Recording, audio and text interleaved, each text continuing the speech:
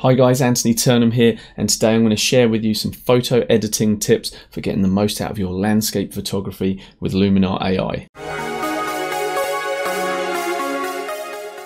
Now, I really love landscape photography and I really love the process of actually photo editing inside the computer, and I will often spend hours inside Photoshop just perfecting landscape photos. But one of the primary goals of Luminar AI is to actually help you produce creative work much quicker than you can in traditional photo editors. So in this video I'm going to share with you my workflow for editing a landscape photo, but hopefully some of the tools and techniques that I'm sharing with you here will be relevant for many types of photography genres. So I hope you'll get something out of it. So let's dive in and have a look. So when you first open up Luminar AI, you're within the catalog.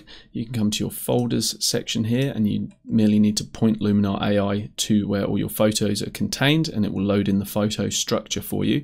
And I'm going to come to my landscapes, and the photo we will work on today is going to be this image here. This is the Church of the Good Shepherd at Lake Tekapo in New Zealand, and it's quite an iconic church with the mountains in the background and the lake here. Now, before I do any editing, what I like to do is assess my image and think to myself, what do I want to actually achieve through the photo editing process? And in this instance, I can see that we're very dark on the main landmass here and the church itself. So I really want to bring the attention of the viewer to the church itself, perhaps bring a little more detail into the mountains behind. We were shooting this on a cold, misty morning, but the fog had started to kind of lift. So I'm wondering whether with Luminar's AI we can actually introduce some mist and fog, just to add a little more in that was there probably about 5-10 minutes earlier, but while I was walking around to get this shot, it just started to clear. So I missed that kind of atmospheric haze that I was hoping for. There's a fair bit of detail in the clouds that we could also try and enhance and just bring out a little more detail. And I also want to keep the cold feeling that we've got to this photo as well. So this blue color palette I want to certainly keep and maybe enhance. So Luminar itself, if we jump into templates, will actually make some suggestions of a good place to start. So you might want to jump into easy landscapes and just see what some of these look like. So we've got clean light, we've got noirscape for black and white. Forest stream is also a nice one, and if you want to have a look at your before and after, you can just toggle the eyeball switch. And so we're certainly adding some nice impact with something like forest stream, but we're not achieving the goals that I want to do. So while this might be a good starting point, it's not where we actually want to take the photo. So we could actually come into the editing section and start to create a more bespoke image that we're in control of. So rather than start with this template, I'm going to come down here and just go reset adjustments. So we're back to the beginning again, and let's click on the edit tab here.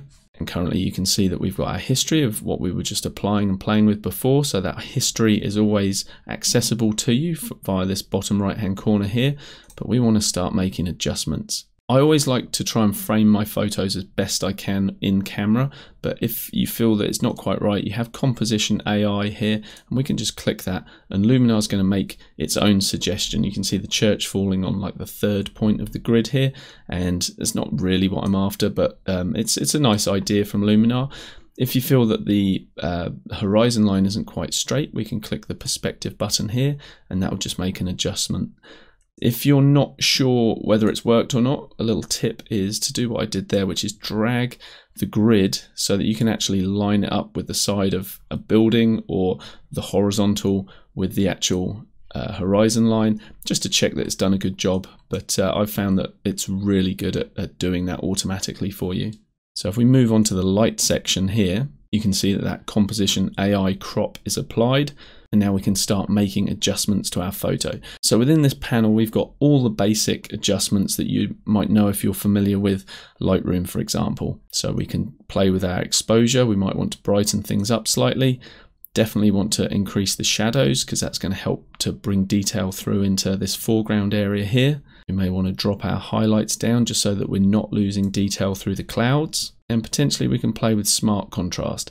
So while taking it to the right increases contrast, if you take it to the left, you can actually bring out a little bit more detail in some of the areas. But if you push it too far to the left, just be mindful because you can start to create a bit of a nasty HDR look. But I'm going to bring this just close to the center, but I will drop that to the left a little. So you can see here in our profile, we've actually got Luminar's default profile applied. What I would normally do is actually change that to one that actually matches your camera. So for example, as soon as I click this, we can get a more punchy landscape look that's specific to my D850, or some monochromes, or we could go for just a camera standard, and I think a camera standard option is a good place to start. Now we can jump into the Enhance AI, and this tool, Accent AI, it's just been an absolute game changer for Luminar since they introduced it. It's a really great tool because it can control so many things at once. You can look at localized contrast, global contrast, saturation and exposure. It's a real great one slider fix. So I normally play around a little bit with that and just see if I want to add a little bit in, and more often than not I find a little goes a long way. Structure AI, I certainly want to add structure to this image, but particularly I want to localize that around the church, and that's where Luminar's masking, local masking, will come in. So we might come back and actually do that with local masking, but perhaps we want to add just a little bit just to the whole image. I encourage you just to grab the slider and actually crank that all the way to 100, just so you get a real sense of what each effect is doing to your image, and then you can just bring it down and just ease it to a place you're a little bit more comfortable with. So if we turn that off with the toggle switch there and then back on, we can just see it's just giving it a little helping hand. So while we're in the blue color scheme here, what I might do is just jump back into our light section and actually push the color temperature more towards blue. And let's play with the tint just a little bit. Maybe that's a little too much. And from here, I don't want it to be too blue. So what I'm going to do is now just reduce that saturation. So we've actually harmonized the blue right through, so we've got a very blue toned image now. And whereas I normally prefer warmer toned images because they're a lot more inviting, because this was a cold frosty morning, I think that works quite nicely. Within your own images, if you actually want to change the color of individual colors, what you can do is just grab hold like the blue, for example. If we wanted it to be more cyan, push it to the left, or more reddy purple, push it to the right. So that's a nice way to control colors. You can also come into the saturation and decrease that saturation of that color or increase it. We can also decrease the luminance as well. So basically that's your brightness. We can make it darker or brighter depending what you're after. At any point during the editing process, it's always nice just to come up to Luminar's before and after tools just to see how you're heading with things. So if we look at our split between the left hand side where we've got the very dark church, we've got some kind of browny tones in there. On the right, we've brightened that up and we've got a more harmonized blue color palette going on. We've also taken some of that orangey toning out of the clouds as well, which is quite nice. So if we're happy with that, we can push on. Next tab's always a lot of fun. Let's jump into the creative tab and let's have a look what we can do here. I'm happy with the sky, so don't need to worry about any sky swaps or adding anything to the sky. But I would like to have a look at atmosphere, because this is where we're going to be able to introduce the foggy effect.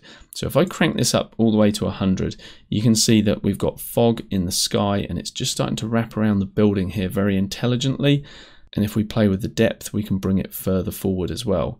But in this case, I don't want the fog. What I would like to use is layered fog. And we can play with the depth and push that quite far forward, because we want that just wrapping over the top of the landmass here. And now we can just reduce the amount to a point where we feel it's nicely introduced, but it's still subtle. And then we can look at our before and our after by toggling that switch there. And if we're happy, we can move on. The next tool I'd like to have a look at applying is dramatic. And if we push that all the way to the right, you can see that it kind of washes out the image a little bit, but it does introduce contrast. So what I'm thinking is, if you look at the actual landmass around here, as we push that to the right, you start to see more detail and things get a little more interesting around here. Whereas the clouds, I feel, get too washed out and bleached out, as does the sky. So what we can do is actually bring a bit of that in. Let's go for 100 just for now, and we can see what we're doing, and we can actually paint this in with a mask. And using the bracket keys, I can increase the size of the brush, and we can have our opacity just around 50 just for now. We'll do a bit of a rough and ready painting job over here, and then maybe a little smidge of the water as well, just to brighten up that little bit where it just touches the edge there. So now we can turn that off and on, and we've certainly got a little bit more impact going on in this area here. Now, if there are areas that you don't like, you can now come in and erase those, and that's what I'm going to do here just around the roof line. I just feel like we're getting a little bit of haloing going on around there, so we'll just take that away a little bit from the roof itself, and perhaps even just ease it off towards the edge of this here. So now let's have a look at our before and after.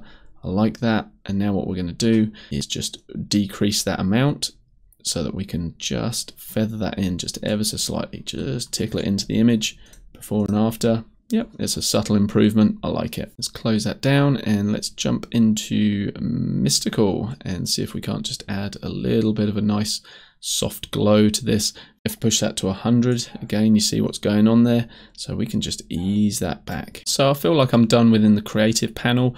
The portrait section, obviously we can ignore that. And the pro section here, I don't feel like I really want to do anything. I could do a little bit of dodging and burning just to guide the viewer's eye to the brighter areas and things. But what I want to do is actually use local masking, and I'm going to increase a little bit of interest around the church here, and also just darken off the sky and potentially the water as well, just a little bit around the bottom area here, just so that our attention goes more to that center part of the image where the church and the mountains are. So let's add a mask with a basic adjustment here, and now we can come in and start playing with this.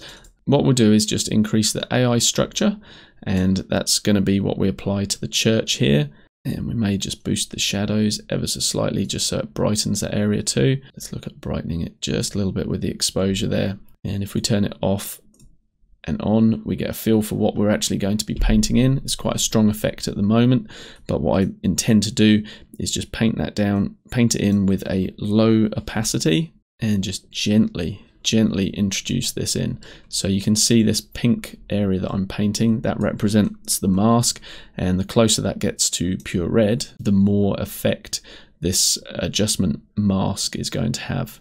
And so I might want to just do a little bit more just localized over the church here.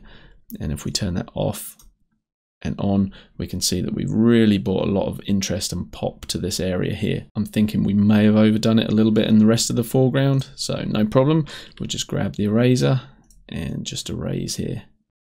So as I alluded to earlier, Luminar is very much designed to make things simple and easy, and you don't need to know how to use these tools, and you don't need to dive into this. Personally, I just like doing that. That's my thing. I get a lot of enjoyment from it, but the fact that you can kind of flies in the face of a lot of comments that people have left saying, oh, Luminar's killed creativity, the AI is going to do everything for you, and that's just so far from the truth. You can totally take control of your image processing just as you always could. It's just the tools are there to help you realize your vision quicker than before, which is great. So in this instance, what I'm looking at is the sky here. So if I turn this off and on, you can just see that I've darkened the sky, reduced the saturation just ever so slightly.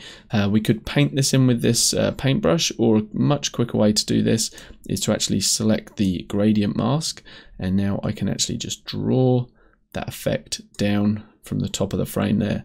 So if we look at before and after, we get a beautifully smooth transition there.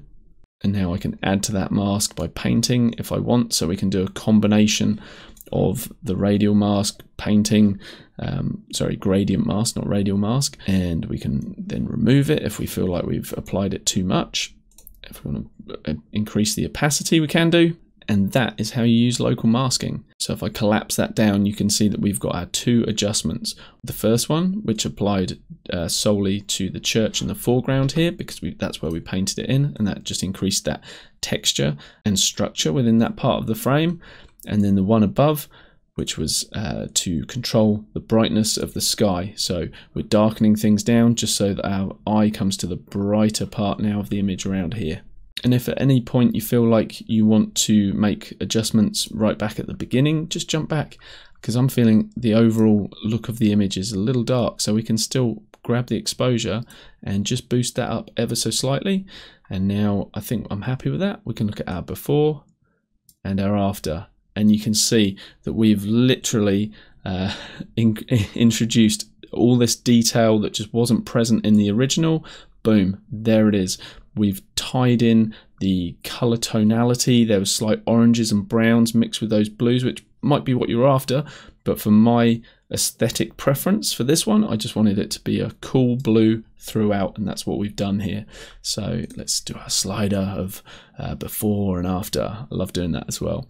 So I'm really happy with the speed at which I was able to get this put together, guys, and make those improvements. I'm sure that I probably could have done this in 10-20% of the time if I wasn't making a video on it and explaining it as well. So the speed improvement for me, rather than spending a few hours in Photoshop and just getting lost in all the tools, which I do love doing, it's just not a very valuable use of my time. So the fact that I was able to leverage Luminar's AI tools to more quickly realize my vision, what I discussed with you at the beginning, that's an absolute game changer for me. So I'm really excited by Luminar. I hope this walkthrough has helped you guys. If you don't have Luminar AI yet, I've got a link below, and I get a small commission if you buy it through that link. You don't pay any more, but it just helps me to keep creating content and training for free for you guys. So thank you very much for watching. If you've got any questions, leave them in the comments below, and I'll be happy to help you guys out. So look forward to seeing you in the next one. Cheers.